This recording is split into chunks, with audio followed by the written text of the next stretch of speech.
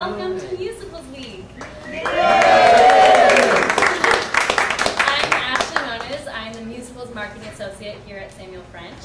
And welcome to our second panel event that we hosted. Last year we hosted #Rights Week, which was about the intellectual property and artist rights. And during one of those panels, the conversation about musicals came up, and we decided the next theme has to be #musicals. So here we are, so welcome. Tonight is promotion and protection of musical theater, and you can find the rest of the panel topics on the back of your program that you received when you walked in. I just want to point out that all of them are hosted here except the panel that's on Thursday. But unfortunately, that if you have not gotten a confirmation for the reservation, we are full right now. But if you want to email me at amoniz@samuelfrench.com, I will put you on the wait list. And you can also tune in via HowlStream. I said that like 3 times today. Live stream by HowlRound. So shout out to HowlRound. They're live streaming right now. So hi everybody. We are also live tweeting. This lovely lady in the front, Courtney, is live tweeting right now. And right, exactly. Well, which please at this point put your phone on silent, but we do encourage you to join the conversation by following Mr. Samuel French and #musicalsweek. So we encourage silent tweeting, but not silent live texting and Facebook checking and all of those things. So just tweeting only, please. I'll be in the back watching. Let's see. Oh, I also want to talk about Thursday. We're so excited. It's our first Samuel French produced concert at 54 Below. Yay! It's a benefit for the Dramatists Guild Fund, and it's another happening. We're so excited. We're featuring some of our favorite composers and lyricists from our catalog. 2 of them you will see up here tonight. We also have Charles Strauss will be there, Emily Skeggs from Fun Home, Amanda Green is hosting for us, Jay Armstrong's performing, Armstrong Johnson. Amazing people. Check out the lineup at 54below.com. And if you look on the back too, there's a discount code that says French25 for 25% off. But because you guys are good friends with us and you're family now, you're here at Sim French, we want to present you a 35% discount, with French 35 as the discount code. So go on 54 Below, buy your tickets. Am I missing anything else? No, I don't. I think we got everything. So I'm going to pass on to our moderator, the one, the only composer lyricist, Sam Willmott. Wonderful. We're so proud of him. He won the 2015 Cleveland Award for the most promising lyricist. So we're so proud of him. And he also wrote Yo Vikings, and you will see him on Thursday at 54 Below. So be there. Sam, take it away. Thank you. And hi everyone, welcome to our discussion today, and hello to the people on the internet. Thanks Sam French so much for putting this together. Thanks to HowlRound, this is really thrilling. We have a very exciting group of people sitting up here before you. And so by way of introduction, we have Sean Patrick Flahaven over here, and I'm going to check my notes just to make sure I'm doing everything right. He's the Senior Vice President of Theater and Catalogue Development at Warner Chappell Music. He has produced 20 cast albums, 9 of which are Grammy nominated. In his spare time, he is a music director, arranger, orchestrator, copyist, father of 2, and he's on the Dramatists Guild Music Committee and the Anti-Piracy Committee. What scintillating fact did I leave out about you? Wow. That's a good question. I'll come back to you. Okay. I should scintillating fact that I inevitably will leave out about each person. Next up, the wonderful Georgia Stitt, composer lyricist of such shows as the upcoming Snow Child at a Ring Stage, Tempest Rock, which we're writing with Hunter Foster. We meaning her entirely. Are you ready? And also The Danger Year, Big Red Sun, Samantha Space Ace Detective, She's on the board of the Lily Awards, which celebrates women in theater, and is also on both the music and the anti-piracy committees of the Dramas Guild. What did I leave out? Well, a scintillating fact is that Sean and I went to grad school together, and he's the first person I met in New York City when I moved here. So that we've known each other all the time. Ooh, Does that cover both of them? Yeah, that's for both of them. Yeah, perfect. Ooh, wow, cool. Next up, we have the one and only Bruce Lazarus, who is the executive director of Sam French. And not only that, he was the director of business and legal affairs at Disney during the reign of The Lion King and Beauty and the Beast and Aida. He is a Tony-nominated and Vortel-winning producer and kayaker. And what else? What else? If you don't tell anybody, I appeared on the Gong Show. What? Oh. Just saying. Do we want to know one more fact? What? Or we just Yes, I did not win. But I did not get gonged either. Whoa, yeah, nice, good. And that's tweeted. And last but not least, the one and only Brian Scott Oliver, the composer-lyricist behind Jasper and Deadland, 35mm, licensed by Samuel French, Darling, Miss Sharp, Wee Foxes, Rope. You're just going through the whole thing, I love it. The whole thing. I'm just listing my favorites. Thank you. Yeah, that's it. Yeah, what else? What's your scintillating fact? Well, since we're talking about television and Donald Trump is probably going to be our next president, I was randomly on The Apprentice as a music. They had like a Broadway episode. Like, and again, I use quotes because the whole thing was in quotes, like, to the entire experience. And yeah, it was like we like did music there, and it was like, and watching people who know nothing about Broadway like try to like put on a Broadway show was like the funniest thing that's ever happened. And then watching them fight about their knowledge of Broadway, and like someone's like musical education, she says, "I have music," as though like that was like her musical education, just like absurd. I have music. Do you have music? I have music. Wow. But we all have music. Sam, what's a fun fact about you? A fun fact about me. When I was in 3rd grade, I vengefully went to school dressed as a mermaid because I was angry that my 3rd grade teacher didn't let me do mermaids for my science project about undersea creatures. Wow. So I just went as a mermaid. Wow. So, which is basically what my show, The Vikings, is about. So tonight's conversation is about promotion, protection of musical theater. I think the best thing that we could do is define both of these terms, right? To start off talking about what we're doing here in general and why this is of consequence before we start to realize that maybe what seems fairly dichotomous is in fact a little bit more fused than we think it is. So the big first question, let's start with this, I don't want to say negative, but like let's start with the tough step first, which is protection, right? What are we protecting? Well, we're protecting, at Samuel French, we protect our authors' intellectual property rights. Yeah, and what is and intellectual property rights meaning? Well, the rights to their creative efforts that they've fixed in a format. They've written a play, they've written a libretto, they've written music, and the right to perform that, and the right to have it performed the way they wrote it. That's what we're protecting. Yeah, and the right to get paid for it. And the right to get paid for it, right? And to choose who gets to perform it. Yeah. To just jump off that, especially since you answered this question, there was sort of a well-publicized situation that happened last year with a Sam French client. Do you want to speak about that? Well, there are several, but we are very careful and methodical about enforcing our clients' rights. I think you're referring to the Hands on a Hard Body issue.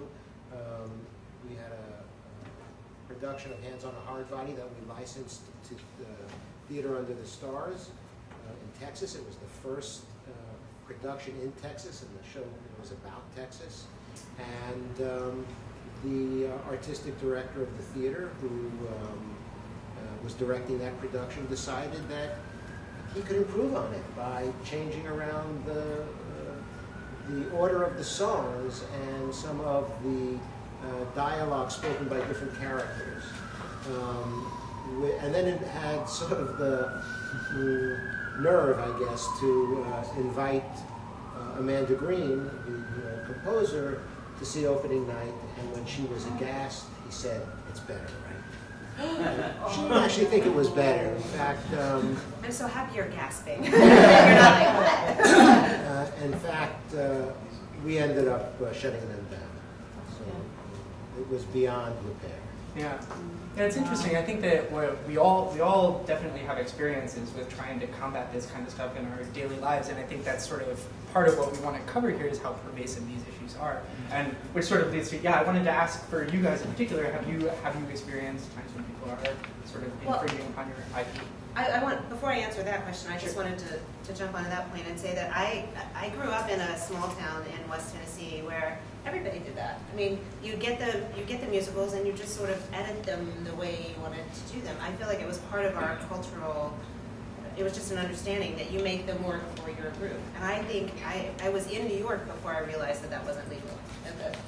I don't know if I'm the only one who has that experience, but growing up as a kid in theater, there'd be you cut scenes, you'd cut dances, you'd not do a song was written for a boy, but you give it to a girl, all these sorts of things. And so hearing about something on this large of a scale is shocking, and yet there's a part of me that says, we haven't educated our people to understand that that's wrong.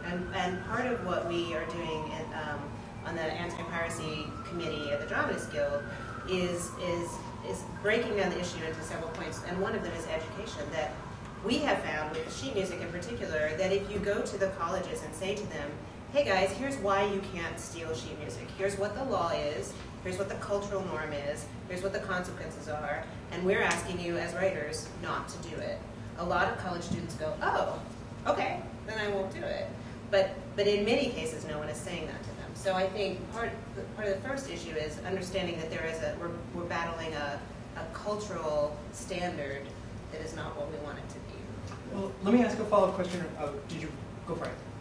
Oh, no, I was going to rewind in a similar way. Excuse me.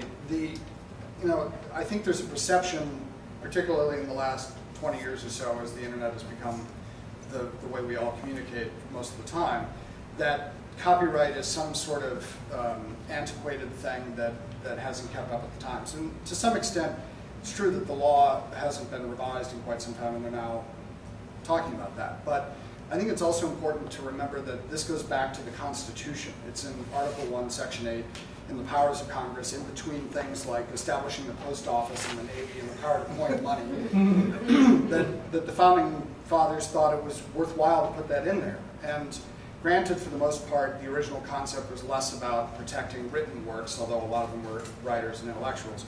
It was mainly about patent law and copyright, protecting inventions.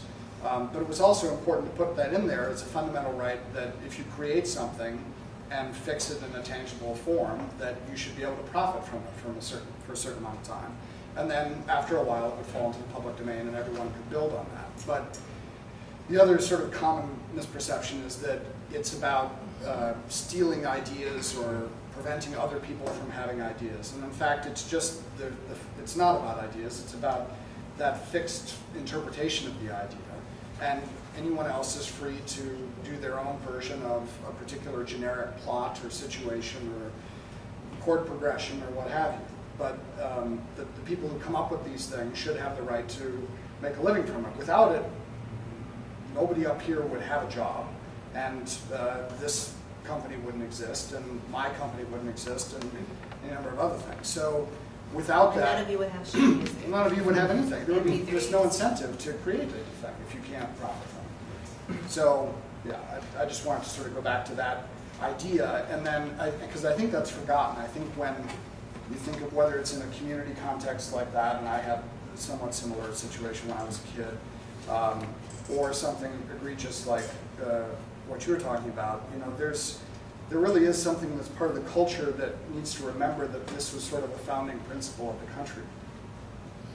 I just read this recently where it said nobody would think, people would never walk into a store and think they could just take a CD and steal it.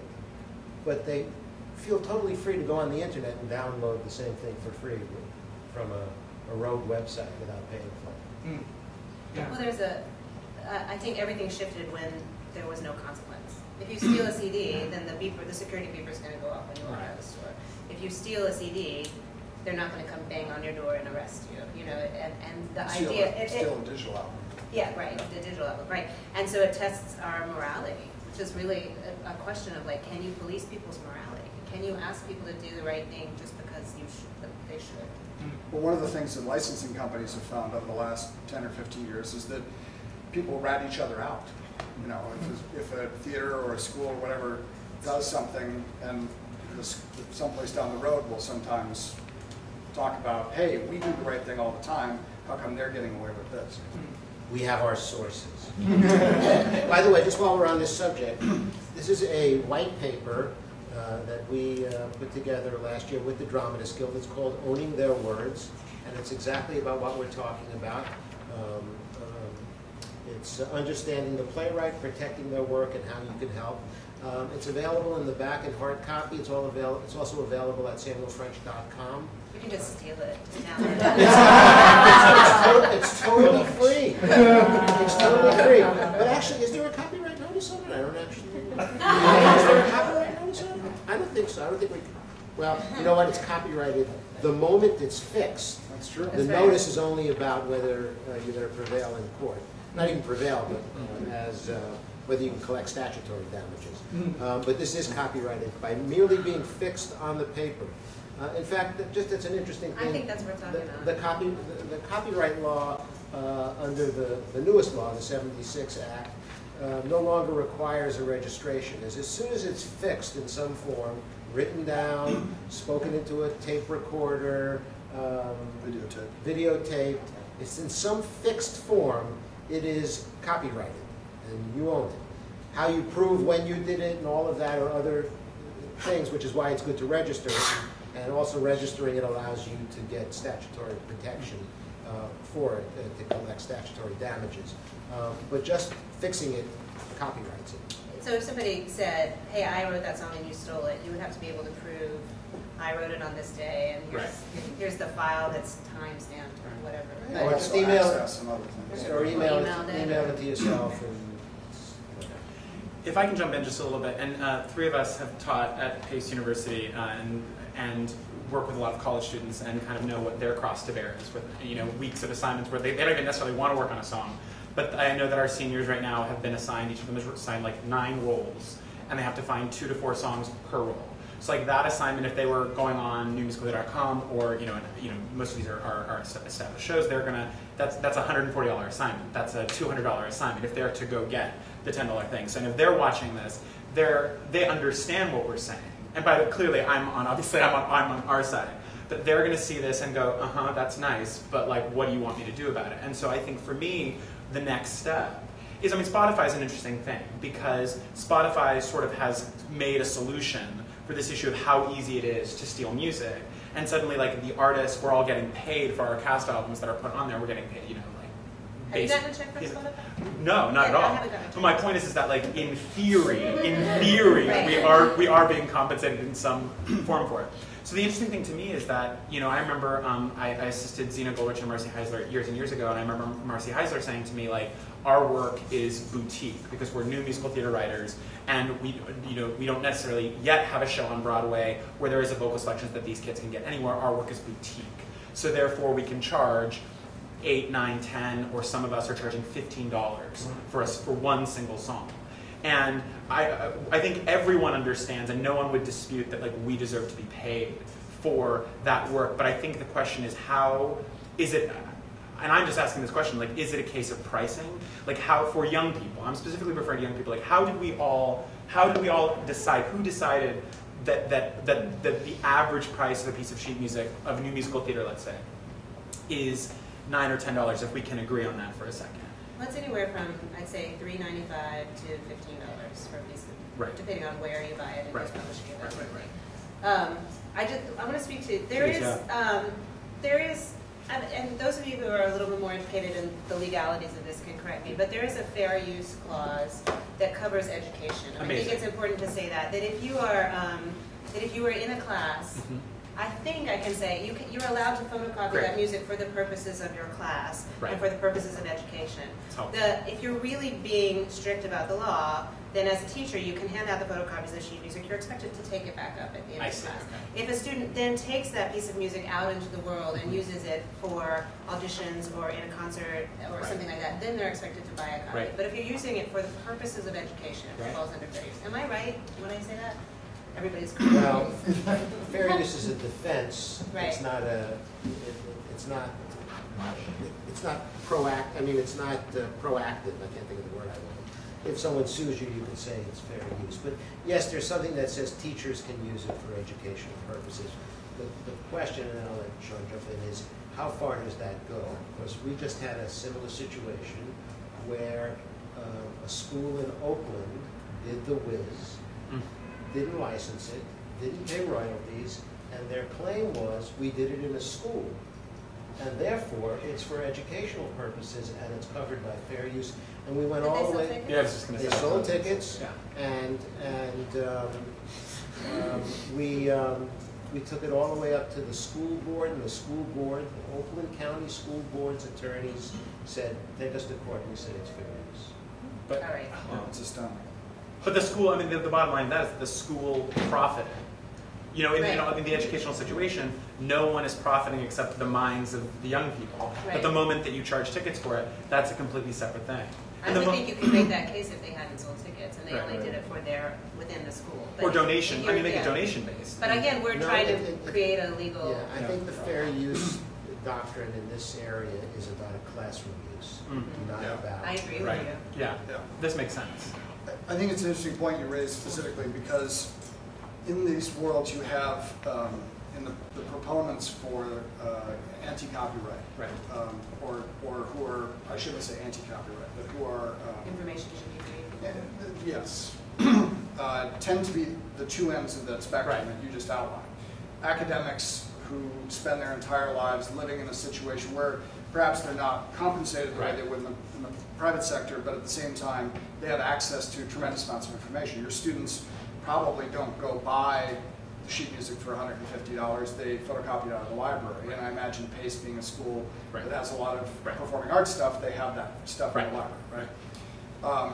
So it tends to be those academics who feel like, well, I'm just building on someone else's ideas. And it's one thing to have it be some sort of academic commentary or class reviews or something like that. But when that expands into the wider world and say, well, all this should be free. Well, how do you think those books got into your library? Right. Somebody was selling them. On the other hand, you have certain technology companies, and I'm not picking on any particular one, but there are, their feeling seems to be that even though their entire business is the delivery of copyrighted material, whether it music or movies or what have you, that they should pay as little as possible for that material that they're delivering and keep the profits. So it becomes very challenging in that way. At the same time, you can have things like, Spotify does at least pay. They do have discount subscriptions for college students. And that does trickle down. Obviously, it's not the same as people are making on a download or certainly on a $15 piece of sheet music or whatever. But it is these two sort of groups, both of which have large lobbying components, Right. who are going to be influencing this discussion we have about what copyright law is going to be in the next 20 years. Well, I mean, the thing that you bring up is the difference between knowledge and entertainment. Right. And and I'm glad that, Georgia, you clarified that when this is for education and when it's for a student to practice a role, to learn how to better themselves as a performer, right? That's different than when you perform at 54 Below and you're presenting someone's song and money is changing hands and the quality of the venue, the quality of the evening, the quality of the experience is predicated on the quality of the material, the entertainment value of the material. And in that sense, I mean, it's totally inexcusable. And in that scenario, most of the time, the songwriter is not making much, if any, money from that event, unless it's their own. I'm not picking on 54 Below either, totally. but any venue. If you're doing it's one thing if you're doing a cabaret concert of your own work, Yeah. and it's just your work, you may get paid something for it. But if it's one song out of Right. 20, you're probably not, other than whatever trickles down through the performing rights societies. Yeah. So. Right. Right. in that case, you know, the transaction that's happening is not necessarily benefiting the songwriter. And the exposure that you're getting may be valuable on one hand, but at some point it's not, especially when you're at the place where they're stealing your sheet music and trading it, and you can post on something and say, hey, I'm looking for this song by this person, and someone immediately is there to respond. At that point, that exposure is probably not necessarily as useful. Right, and yes, but it's the opposite. Right. But you're not, in other words, the presumption that, you know, oh, you should just make your money somewhere else by touring. You know, no one in this business is Beyonce. Right. So, you know. Even Beyonce is not Beyonce anymore. To also just move away from the pure financials of it for a second, because we also touched on this intellectual property issue, which I think is also paramount. What would you say to an organization that said, look, I really want to do show X, but we don't have enough women, or we don't have enough of this race, or we don't have enough, or we don't have enough sopranos, and therefore we're going to recraft it. And the issue is either, don't you want us to do this show? Don't you want us to do this show? We're just going to make it work for us. Well, that depends on the author. Some authors will say, great, do it any way you like. I don't care what you do with it. And others will say, I'm sorry, this must be performed by people of this race, or it must be performed the way I wrote it, or don't do it. It's, you know, there are thousands of shows out there. There are plenty of shows. I'll help you find another show. Don't do my show because I don't want it done that way. Or with that's the author. And that's the author's prerogative. Mm. This poses an interesting question because, like, you know, and you can speak to this in terms of what you license. A show like Chicago, as an example, is there something in the licensable materials which stipulates the ethnicity of any of these characters? I suspect it probably doesn't, but I would imagine in a show like Hairspray or Ragtime, race plays a really, really, really pivotal part. And I would be interested to know, is it just assumed that licensing groups, especially like high schools, are going to be aware that Cole House and Sarah ought to be black? Or is it actually in the licensable materials, like these are the stipulations of that? That's not a Samuel French show, so I can't speak to that one in particular. But just for example, we represent the August Wilson Century Cycle, and all of those characters are African American, and they must be played by African Americans. They must be, they cannot be played by people in blackface. And does it say that in the libretto? It does. Obviously, I don't it know does say it. that. But where it really gets a little more interesting, or at least I hadn't really thought about it for a long time, was, you know, people play Asian characters that are not Asian, and so it's really yellow face, or that's what they call it. I don't actually like that, but that's not appropriate either. Now there are some authors who might say it's fine, you know, but again, that's their prerogative. Absolutely. Yeah, I just thought it was worth articulating also. And there are productions in foreign countries too, where they're in particular countries where it's predominantly Japanese, for instance, and so then they have different traditions about doing shows with different races as well. So you have to adapt to those situations, but I mean, or not. Yeah, and I think central to this is to remember that it's also the writer or the writer's representation that ultimately is able to make this decision based on how they want their piece to be reflected. Yeah. And it's and I think it's fair to say that a lot of writers are down to have that conversation in the first place and want to. I received just recently a request to do an purely academic performance of a show of mine for no dollars, and I said go for it, because that sounds like I know how much you will benefit from it versus how much I will benefit from it, and this makes sense. But if the same production were somewhere in a much bigger venue, then it would be a different conversation. Or if they hadn't asked. Or if they hadn't asked, it would be entirely different. Right. Yeah. It's like this comes down to something that's a little bit more nebulous and karmic than anything else. And just so you know, all of these things tend to be in our license, whether they can, you know, the fact that they cannot make changes to the script, or interpolate the music, or change the race of the characters, or cut characters, or all of that.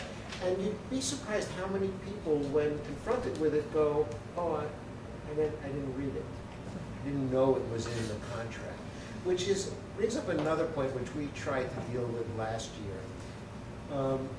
I wanted to have the it occurred to us that the managing director of a theater who signs the contract is not the director of the play. And the director of the play may never have seen that contract. Mm-hmm. And so we wanted to have the director have to sign that they read the license. The SDC, the Society of Directors and Choreographers, objected to that as a potential collective bargaining issue, and so it didn't go very far. But really, it's interesting to note that the director doesn't necessarily read it.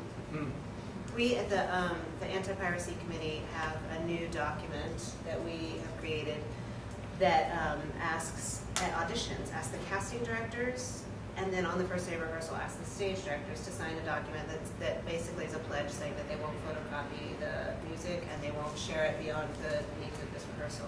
And it has been approved by Equity and the SSDC. I don't know about STC. Equity did. SDC, right. Equity approved it. And so what we're trying to do is make it part of the new standard that on the first day, that first of all, that in casting, you have to hand out your material for people to learn it for auditions and callbacks and sort of that, and then that gets proliferated and those sides get photocopied and put on the internet, and suddenly this first draft of a song that you still haven't rewritten makes its way out into the world. People show up singing it on auditions, and you're like, how did you get this music? And it's because of the audition process in some cases. And so what we're doing is asking for a pledge from casting directors and the auditioners and that sort of thing, saying that they won't do that, and then also for the first day of rehearsal. So we're trying to make that part of the package. We've also been met with some resistance so far, but mostly it's people just saying, what is this? I'm not used to signing this in my day one packet. And then us have our representatives saying, it's been approved, it's all legit. So that's new. Well, this is a question that I have, and as I've only just recently graduated, because I think we have the same people doing our website, and like they dealt with the watermark. Like I was like, I want my music coded when someone purchases it, in the same way they got on music notes, this has been purchased for whatever. It's so easy now. In the same way that it's easy to steal music, it's also just as easy to throw the PDF. No matter what version of the reading you're doing, no matter if it's Kelsey, literally any situation. You can suddenly code all of the information with a watermark that goes straight across it that's not going to be obtrusive. Everyone can still read the whole thing, which says anywhere from this is for auditions on this day by this casting agency, or this is the second reading that is happening on this date. And then suddenly there's some accountability, because when that sheet music gets out of your hands, you know that it's only these 9 people or these 20 people, and that may seem like a large amount, but it does have some accountability in terms of where did the sheet music get out, and it sits there forever. And I think that is another really simple way to make sure that our music doesn't get too far out of our hands. Well, this is also a very natural segue to this other half of the conversation, which is about promotion, which is to say, lest we have any confusion that writers sit in a room holding the material all the time. Don't sing my music. Just angry. Don't do it. I don't know about you guys, but I would say 90% of my working time is spent vomiting out material to try to get people to do it. Right. And in a variety of different capacities, in a variety of different media. So I'm curious to talk also about, for you guys, how you promote your own material, and for you guys, how you receive promoted material, and or how you promote your own set of materials once they have sort of been through your channels. I open it to all. You look like you were taking a giant breath, so I don't know where to start. You can start. I will start, and please jump in. In terms of promoting materials, I mean, at this stage, I will say, and I think this is the stage where a lot of us are at. It has to be through concerts. It has to be through small venues. And the worst thing about it is that suddenly then we get labeled as concert writers, and none of us are doing it. None of us are writing songs just so they can be in concerts. I mean, I can count on 2 hands the number of standalone cabaret songs I've ever written. I just don't do that. I write shows for musicals. I'm a dramatist. That is what I do. But sometimes when I want to have a 7-piece band, the most cost-effective way is to do it in a concert setting. The sound is going to be great. It's going to be a lovely looking venue. You're going to get a lovely performer performing it. It makes a whole lot of sense. And then, that goes on the YouTube. And and then at that point, it's like all the sheet music that I've sold. It's interesting. I just after Jasper and Deadland, I had 8, made vocal selections of it, and there were 2 songs that don't have YouTubes. and those have exactly 0 purchases. All the other ones that have YouTubes are selling very, very well. And so I'm like, okay, note to self, if I ever want these 2 things to be sold, I have to find some reason to have these 2 things recorded or performed ASAP. Well, this is also interesting, that Jasper and Deadland being, that songs on YouTube would correlate to sheet music sales. Yeah. But generally, 2 points to this question. Sure. How important are sheet music sales in your professional lives in terms of the great total revenue stream of what you have? And second of all, did doing Jasper in concert, or did doing the concert versions of your work, does that seem to lead to production? Or does that just mostly lead to sheet music sales? I don't mean this to be a leading question. This is a real question. Absolutely. In terms of how much does sheet music, and no matter how my career has moved, sheet music has never been more than 10% of my income. And initially the other 90% was from other things like survival jobs that I was doing, or now just writing and commissions and just the writing thing. But sheet music has never been more than 10%. And it's nice. I mean, it's a nice little bump, but it's important. That's why for me it's and when we talk about what we're doing in our spare time, I'm spending the rest of the time writing and hustling and doing all of that. And to answer your other question, I would say, I would say that the concert work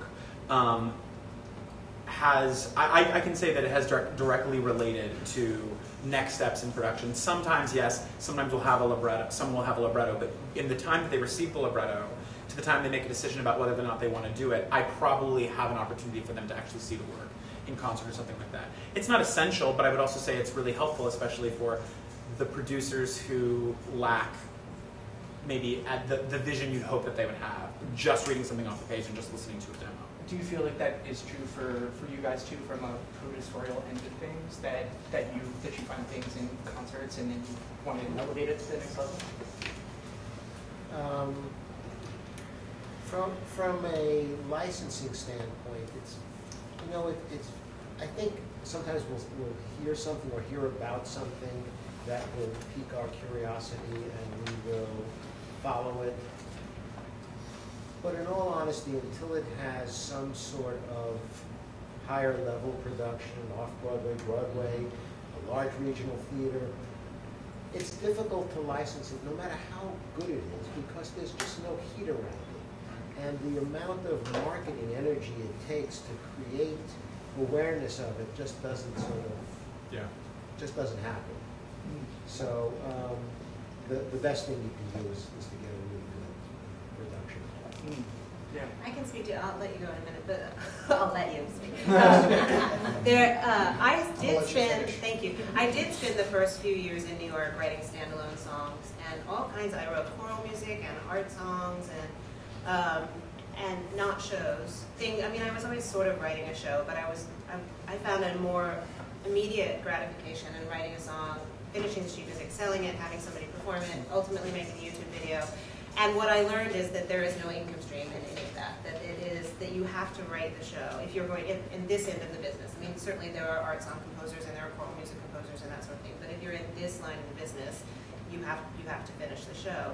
My experience has been that all of that groundwork, making albums, doing concerts, getting things on YouTube, leads to the way people perceive you in the world. And the way people treat you as a professional. And, oh, I've heard of you, I know you're a writer, I've heard good things about you, I heard that one song that you did, that one thing showed up in my class, I coached it, and they start to know you. In the absence of that, I don't know how you get your work out there. So it is a very large wheel of self-promotion that ultimately, I have gotten commissions specifically, and probably my agent, out of all of that public performing work. I can't imagine where I would be had I not done it, but I have never gotten a production of a show out of it. I think you have to have the show to sell, too. Right now, to the point. I do now. No, I wasn't picking at you. But it's, you have to have that thing that you're going to sell, because all that other activity, as both of you said, if you're just doing, even if you dedicate yourself to just writing amazing standalone songs and getting them performed in nice places by great singers with videos and all that, it's not going to sell it. It puts your name in the world, but then they say, okay, what's the show? in my main job, we come at the career a little bit earlier than they do in licensing. And so I do sign people mostly who have had major productions of their work, but I also occasionally sign people who are earlier in their career who have either a show or a show plus some work in another genre, adult contemporary pop or folk or that sort of thing. Because there has to be, in the music publishing world, there has to be an income stream in order for me to justify the work that I'm going to spend with the writer. Even if, whether that's early developmental work or helping them get a show to the finish line, or once they've got the show that's about to be produced, figure out how we're going to get the music out there in other ways. Recordings, sheet music, concerts, film and TV, advertising, video games, what have you. So it's rare that somebody comes to me with, here's a few songs I've written, make me a pop star. That's not going to happen. Particularly for, excuse me, particularly for people who mostly write in the theater, because theater writers who think they're pop writers are not pop writers. It was an education for me as well when I started working at Warner, because I hadn't listened to it, especially in New York. People don't listen to radio. And now I do because I live in Westchester and I have a car and I drive around. And I work in a place surrounded by A&R people who do what I do, but in other genres. And so, the theater definition of pop music is not pop music. They're two very different things with very different skill sets. One is certainly not better than the other. I tend to like theater music more, but it's fine. So I think they have to have something that I can sell, just like later on in the chain, they have to have something that Bruce can sell. Can I just add one thing to that? In selling a show that we represent, it is very helpful to have a cast album, demos, things, because that's what the ultimate licensee, the theater out in Milwaukee or whatever, they want to know what, they need to hear it. Just getting it off the page is very difficult. Just providing them the sheet music, we're not going to get enough yes decisions based on that. So when we're picking up a musical, it's very important to us that there's a cast album. Yeah. One of the things I just want to add about the YouTube thing, and it's very easy for all of us, and I'm as guilty of this. I mean, I actually don't watch YouTube videos of my own work. Like, when someone from a college says, like, I sang your song, here's a video, like, I'll watch the beginning to make sure it happened, and then I'll watch the end to make sure they finished it and they got through it. But like, it's like a little bit like nanny cam, like you're watching like the nanny like play with your baby, and you're like, no, she doesn't like that kind of food, like don't touch my baby. But your experience? Yes, that's right. My dog, dog of the year. But I want to say, like, the thing is that, like, YouTube does have a tremendous amount of power, and we're not even done seeing its power. And the main point of that is that us musical theater writers have been doing this for 5, 15, 20 years, right? Whatever that number is. YouTube was, I felt like got really popular 2007, 2008. Please tell me if my year is wrong. In any case, it's been almost a decade that YouTube's sort of been around. And what's interesting is those 12, 13, 14, 15, 16-year-olds who like started to see our work when they were like little musical theater geeks like we all were when we were kids doing community theater and all that stuff. And YouTube is suddenly at their fingertips in the middle of Nebraska, and they're watching and they feel like they're a part of our community because they can see all of our names, they know exactly who we are, they feel as close to us as anyone else in the entire country. They can write to us on Twitter, they can write to us Absolutely. on the website. And they feel connected to us. And I think the biggest point is that in time, many of them do move to New York, and they're already like fans of ours, and have been for years. And we're like, I didn't even know that you knew that we existed. And then they become the assistant to the lit manager at this place or that place, and they're even like that, and then eventually they're going to become the managing directors, and they'll have known about us for 15 or 20 years. And I do think that there is power there. It's not. I mean, what you guys were saying. Totally, you're not going to get production from the concert or from the YouTube video. But there is this other sort of grassrootsy kind of power associated with YouTube now that is a power that I think wasn't there 30 years ago. You had to be in New York. You had to be seeing people at piano bars, and that's no longer the case. Well, the visual is very powerful because, I grew up listening to past albums and imagining what that was, what the shows were like, and seeing some, either in school or tours Right. or that sort of thing. Waiting till the But- Tonys come on. Right. So it is the We Were That Kid thing Yeah. from Tom Glynn's song. But it's, you know, having that, whether it's a, you know, bootleg of something or a real video of somebody doing a song in a concert, you know, being able to see someone do that is a very powerful thing. I programmed entire concerts just because I wanted the YouTube videos. Yeah. I knew that I wasn't going to Of your make any songs? money of my songs. Yeah. Yeah, I booked a venue, hired singers, rehearsed them, hired a band, Yeah. written orchestrations, done the entire concert, made $0 because I knew that there was going to be video content that would then become more valuable to me than Absolutely. any Made dollars. $0, you probably weren't It raising the whole. probably cost me money. Yeah. So I have an interesting situation which I would love all of you to comment on. So there are certain composers, lyricists that are Samuel French clients that say, if it's on YouTube, I want you to take it down. I'm not being paid for it. I want it down. Of a production. Of a song. But a song from a fully staged Yeah, production? yes. Oh, okay. Say yes, or even,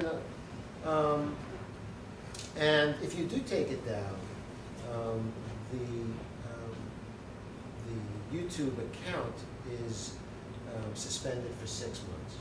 And we get calls from parents going, you took down all my family videos, you know, and I can't get it back for 6 months. And if it actually happens, I think 3 times, they wipe out the account when they're gone. So this particular person I spoke to said, well, good. They should know that when they're stealing people's material, there's a penalty for it. On the other hand, I have a composer lyricist who says, they want to do my work, they want to see my, great, whatever they do is fine. I'm curious to see what they do with it. It's great. And so there's both ends of the spectrum, and we are a bit caught in the middle. We can't make a global decision to take down all the videos, because some people will say, no, what are you doing? Why? You know, you're doing it in my name, in a way, Right. and it's not nice. And other people are saying, what do you mean you're not taking it down? You're supposed to be protecting my work. So we're caught in the middle there a little bit. Which to me begs a bigger question, which is, if you really looked at how much money you make from sheet music, and I know some people make a considerable amount of money from sheet music. You know, if your share after it's published or whatever is a few dollars a sheet, and you sell 1,000 sheets, so you've made $3,000. But if out of those 3,000 things that were stolen, it drifts into some lit manager's office, or somebody did it in college, or somebody loved it, and says, hey, I want to do this show. That one license is worth $10, $20, $30, $50,000 potentially, and maybe it leads to more licenses. Is it a trade-off? Is it worth letting them take it in order to get the license? Now, we're in the business of protecting people's property. So we're, you know, if we go after it and we have it taken down and we make sure, or we do our best to make sure that people aren't stealing it. But I wonder sometimes if it's in the best interests of the client, in their best financial interest. You're really asking two different questions, though. One is saying, do you mind if someone takes a video of your song? And the second is, do you want to give away your sheet music for free or let people steal it in order to get performances? Well, I'm not asking them to do that. Well, I guess I'm asking the question is it maybe a good promotional tactic to let people have your sheet music, because the money's not in the sheet music, the money's in the production. Well, there certainly are, like, there's the model, like Radiohead, there are the models, and now I can't remember her name, the artist who gives away all of her music. Anyway, there certainly are models in the pop world of people who think of sheet music as a loss leader, or as those performances as a loss leader against a greater end. I think even if you could come around to believing that that was the case, it's hard to quantify it in a way that sets the bar there for everything else. I have a choral piece that is published, and I found a YouTube video where somebody had made, like, here's the alto part, here's the soprano part, here's the piano part, here's what it sounds like when they're all together, which I thought, oh, that's so nice that he did that. And then I realized he was selling them for 99 cents. Like, you can download them for your choir, and then they're just made. And then I looked further into who he was, and he does this for choral music. That's what he does. His business is benefiting from all of our work. And so I have another friend who's a choral music director, composer, and I wrote him and I said, do you know about this guy? He's got your music up here too. What do you do? And he said, oh yeah, we know about that guy. We don't take him down because we figure he actually generates business for us. That because those videos exist, people find our songs and they come to us. So I have the same ethical question. Like, do I ask him to take down my music because he's charging for it? What I really should do is make him license it. Yeah. I should just Or make ask him him for a license piece. it. Right. Yeah. You sell 99 cents, you can license that from me, and here's the piece. Right. But are we gonna go after every single person individually that's doing that? Is that what your job is because you're representing? Like, who's going after every person that's infringing on my copyright? But also, where do you draw the line? If you say, okay, well, we're not making much from our sheet music, and the goal is to get grant rights licenses because that's more lucrative. Okay, well then, are we not making enough from our recordings, from our cast albums?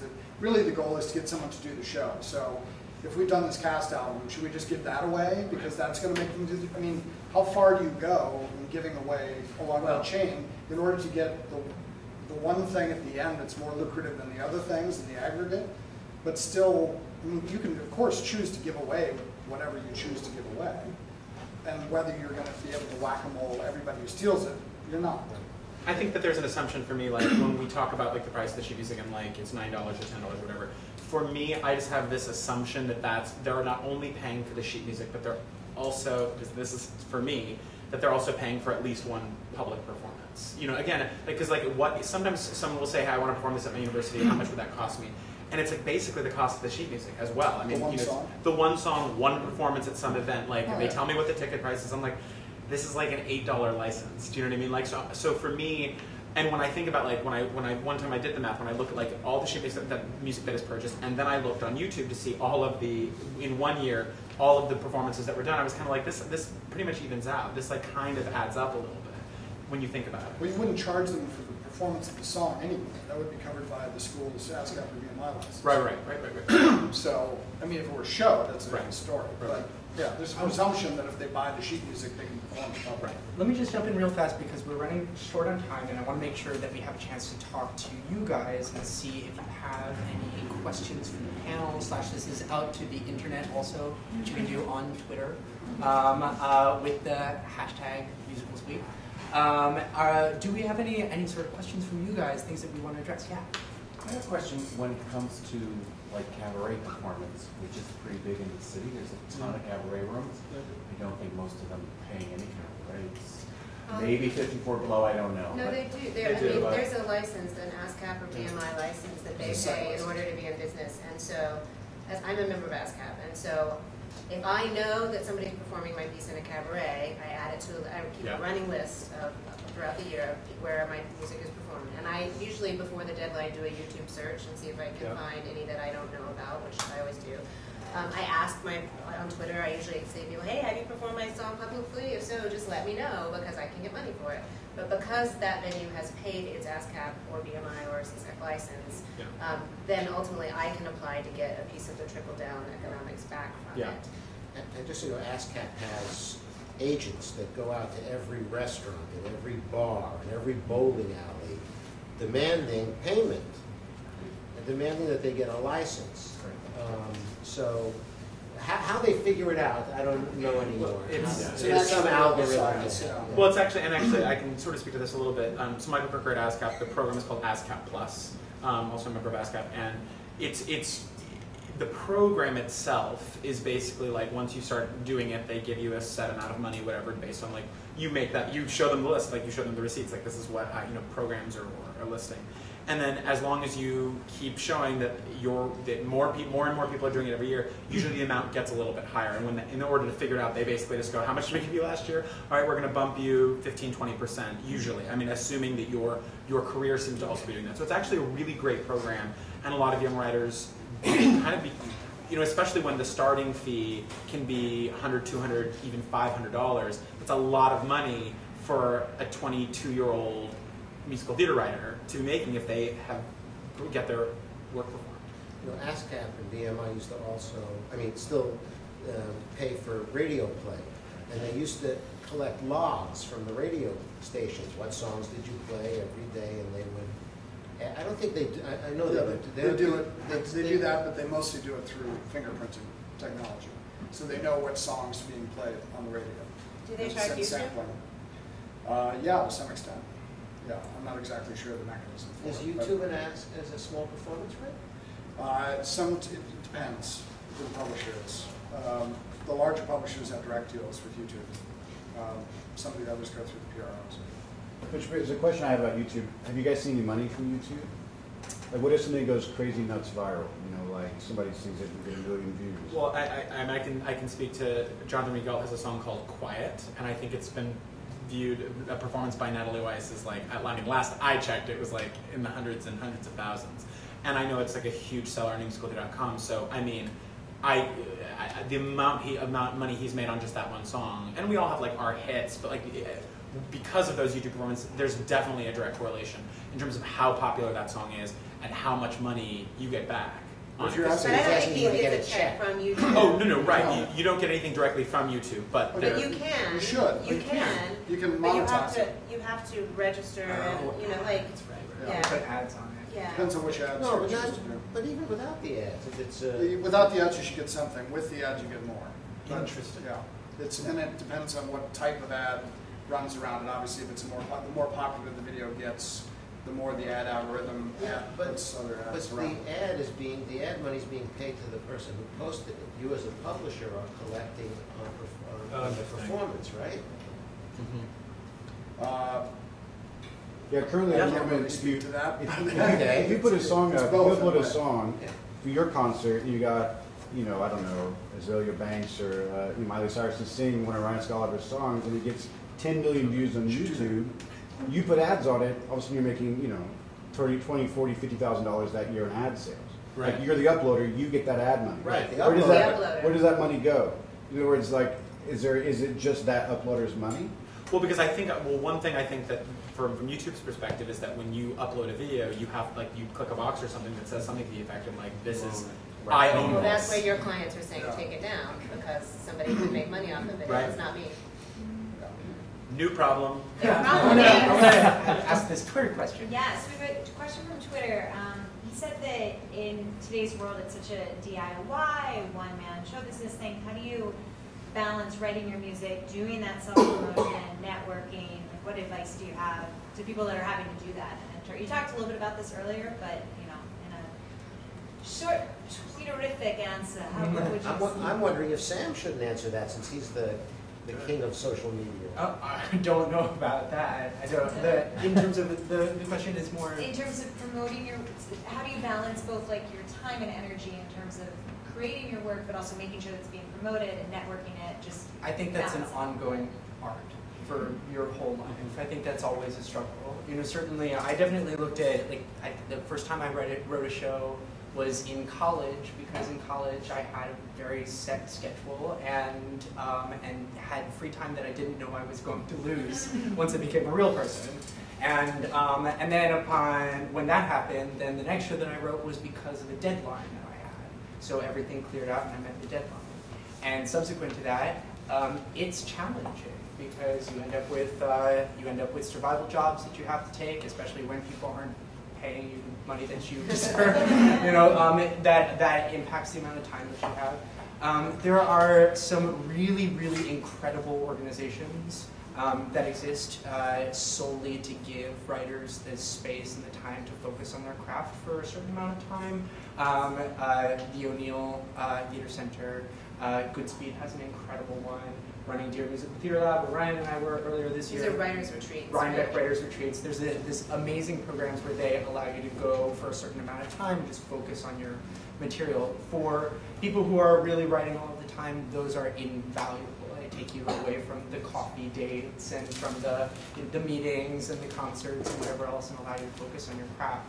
But that's really but then the rest of it's a balancing act. And to make this jump, where Ryan is talking about now, primarily a lot of his career is based on his writing projects and his commissions. which is fantastic and the goal that we all share, but making that jump between, okay, I'm not going to take music direction jobs. Right.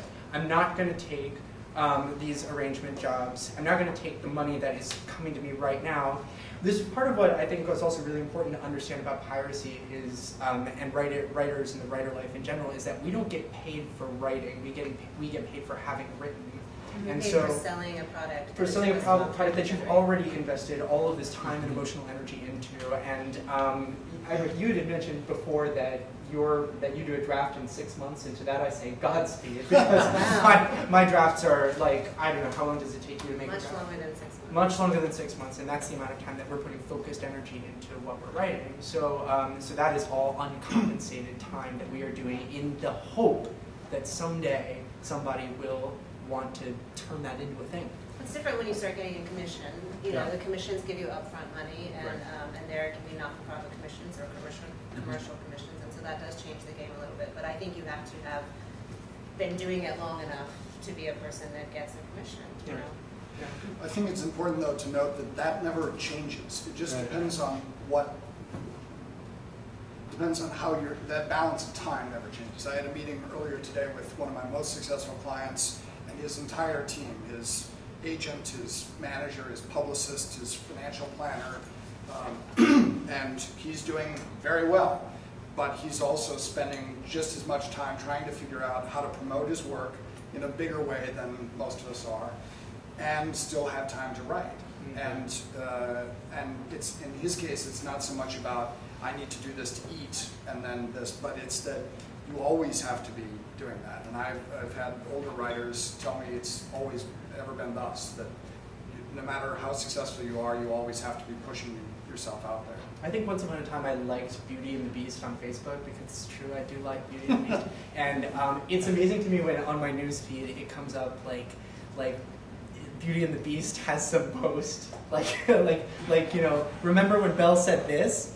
And I'm like, yeah, I do. And it's amazing to me that even Beauty and the Beast, which I think is, first of all, like, not active right now, is not a really active property, but it's also like Beauty and the Beast, like, what else is there to say? Like, it's like got an Academy Award nomination. Movie coming out. But, well, that's true. I generate conversation just in case. You mean that the property is trying to stay present? So Yes, trying to keep always. the property present. Even so, if Beauty and the Beast has to stay present, You guys, Beauty and the Beast is hustling. it's like hustling. It's like getting it. Why don't we take one more? Yeah. I wanted to ask you if you have a limited run for a show, maybe a weekend, 4 days. What do you think is the most cost-efficient way to actually promote that? Social media. Yeah. Cost effective? Yeah. I've taught a business of acting class to students, to young actors, and I would say it's the same thing for us, which is that like they go like, oh, I want to respect my privacy on Facebook, and like I don't want to accept every friend request, or like I want to like keep my Twitter private. I'm like, why? I'm like, you have like literally a free billboard that like all of the people that care about the thing that you are doing are your friends. They're requesting you because they want to know more about what you're doing. And if you really want a private life, like don't be on Facebook. You know what I mean? Like, well, I have 2 different pages. I have a right, or don't be an actor like that one. Right. I have a private Facebook page that has people I actually know, and then I have a public one that's Georgia Stitt Music, and it's but I don't tend that one very well. Like I don't keep it up to date as well. So that's until tonight, Georgia. Yeah, I'm going to go home and just Facebook about everything. But I agree with you, Twitter. That there's a difference, how we use social media. But if you're trying to promote something or sell something, then you have to, make it available for the whole world to see. And then don't put pictures of your kids up there. Absolutely, yeah. Absolutely. You have another question? Yeah. You talked earlier at the beginning about how, like, in regional theater, people would just cut scenes, you sort of thought that was how it was done. And I think there's a very clear line where, like, cutting dialogue and changing words is very wrong. But as Broadway shows get harder and harder, like, how do we know where that line is? A lot of the harmonies are really hard. A lot of the songs are really high. The orchestra parts are monstrous. Like, how should regional theaters know what to navigate there? Is that I feel like the junior versions have sort of not only do they simplify a lot of those questions, but they also there are tracks that you can get that you can purchase that create a solution to this problem. I mean, for me, like the licensing 35mm with you guys, like I thought about that exact same thing, and it's a song cycle, so it can be changed and modified Oh, hey. Change and modify. I didn't bring it up with me. Change and modify. Which is I thought ahead. I was like, change and modify in so many different ways. And so, like, you know, in the license, I requested a page. It was like, here are all of the many things you can do to change this and simplify. And here are also the things you must never do. These 5 things can never happen. But all of these things can. What'd you say? What are they? So, like, they can change the gender of any song, but they have to handle all of the transpositions, like or context in French and ask them about that. They can't cut any of the material. They can't cut anything. They also, I found every word that I perceived to be remotely bad, and there's an alternate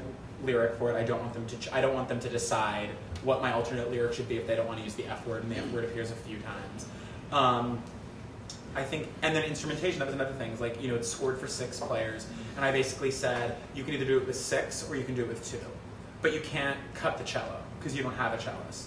Because it's orchestrated for, you know, if the cello's not there, and you're playing from the piano book that's supposed to be with this, that cello line's gone forever. And so, you know, they can do it with piano and drums, or you can do it with 6 players. So, like, things like that are for me, the stipulation of this show. And every show I have licensed, I would try to think of all of the situations that could answer all the questions for the amateur license.